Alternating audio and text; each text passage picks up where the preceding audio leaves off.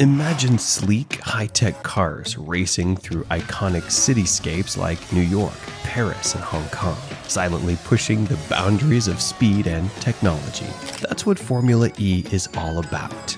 In today's video, we're diving deep into this electrifying series, exploring how it's not only thrilling audiences worldwide, but also leading the charge toward a sustainable future in motorsport. Stay tuned to discover why Formula E could be the key to the next era of racing. Ready for a glimpse into the future? Let's get started. Are Formula One cars faster than Formula E cars? Absolutely.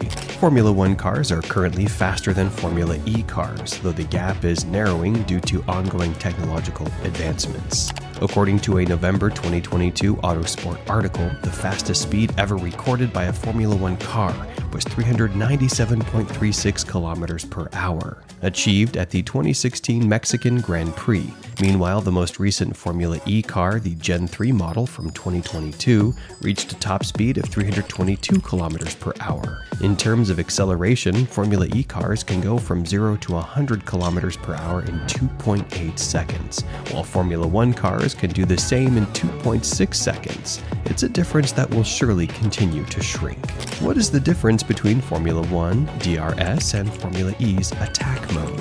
Overtaking is one of the most thrilling moments in any race, both for drivers and spectators. Both Formula One and Formula E have technological features designed to help drivers gain extra speed when needed. In Formula One, this technology is known as the Drag Reduction System, or DRS. DRS allows drivers to open the rear wing of the car by nearly half with the press of a button, reducing drag and providing a speed boost during overtaking. Formula E has its own version of this technology called Attack Mode. Similar to DRS, Attack Mode gives Formula E drivers a temporary boost of power for daring overtakes. How does it work? In designated attack mode zones on each Formula E circuit, drivers can press a button on their steering wheel to increase their power output by 50 kilowatts. The rules surrounding attack mode vary from circuit to circuit, adding an extra layer of excitement and unpredictability as teams must adapt their race strategies on the fly. Should Formula E fear F1's 2026 rules? Formula One's 2026 technological framework, which embraces a much more prominent focus on electrification, may raise concerns about the long-term viability of Formula E. The potential negative consequences for the electric championship are not yet fully understood. In the 2026 F1 engines, power will be evenly split between the internal combustion engine and the MGU-K. The MGU-K's output will nearly triple, from 120 kilowatts to 300 kilowatts, while the V6 engine's output will be slightly reduced from 540 kilowatts to 400 kilowatts. This shift will necessitate the use of a much larger battery. As part of its environmental mission, Formula One will heavily promote this increased reliance on electric power, making it even harder for Formula E to differentiate itself on the global motorsport stage. Of course, Formula E has a much smaller fan base than Formula One. This autumn, Formula E, the world's only all-electric global motorsport championship, celebrates its 10th anniversary. However, Formula E may face more challenges as Formula One strengthens its messaging around electric vehicles. To secure the future of the championship and the manufacturers it represents, Formula E needs a significant boost in its narrative, despite the strides it has made so far. Is all-electric still a relevant concept? Market forecasts were missed by 13%, and Tesla, the king of EV automakers, saw its first decline in deliveries in 4 years, resulting in a 10% reduction in its workforce earlier this year. The global adoption rate of EVs is under pressure, and many other automakers are scaling back their EV plans in favor of plug-in hybrids, acknowledged Elon Musk, Tesla's founder and CEO, when addressing investor concerns. However, prior to the first quarter of 2024, the global outlook was somewhat different, with Tesla often viewed as a bellwether for confidence in the future of EVs. According to the International Energy Agency's Global EV Outlook report, official sales data from the United States, China, and Europe show that 95% of the nearly 14 million electric cars sold in 2023 were in these three regions. Sales of electric cars increased by 3.5 million in 2023 compared to 2022, marking a 35% year-on-year rise. This figure is more than 6 times higher than the sales in 2018.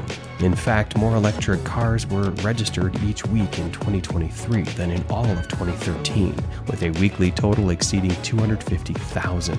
This puts the achievements of Formula E over the past decade into perspective. However, it doesn't guarantee a secure future. While Formula E may continue to carve out its own niche, even as Formula One becomes more electrified, global socio-economic factors could disrupt its progress. This underscores the importance of the Gen 4 rulebook for the future of Formula E.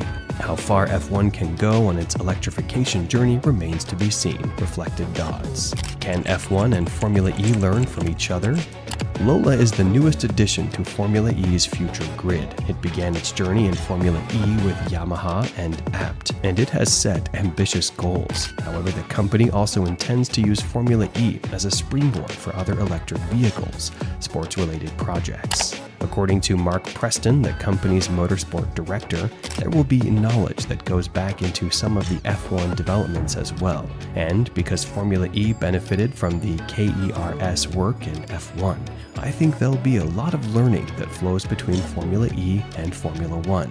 Preston continued, I think there will be a lot of learning from Formula E that will influence Formula One powertrains, even if it's through the supply chain that supports both. He added, although there are significant differences between how the cars operate, with Formula E's full regenerative braking system and massive amounts of energy recovery, there are still many technical contrasts compared to F1.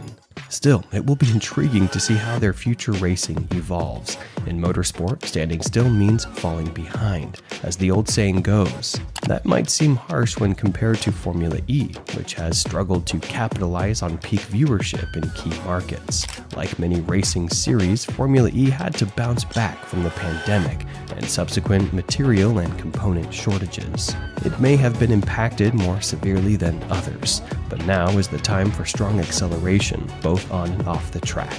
It may not matter immediately whether or when F1 makes significant strides with its enhanced electric future, but Formula E is aware that it will need to make a mark when the Gen 4 cars come into play. These vehicles will incorporate technological advancements such as being lighter and offering faster acceleration. In the near future, Formula One could ideally adopt maximum energy recovery and renewable fuels, which would bolster its reputation for sustainability. Since Formula E is a specification-based competition, F1 designers and manufacturers may drive battery technology development more than Formula E.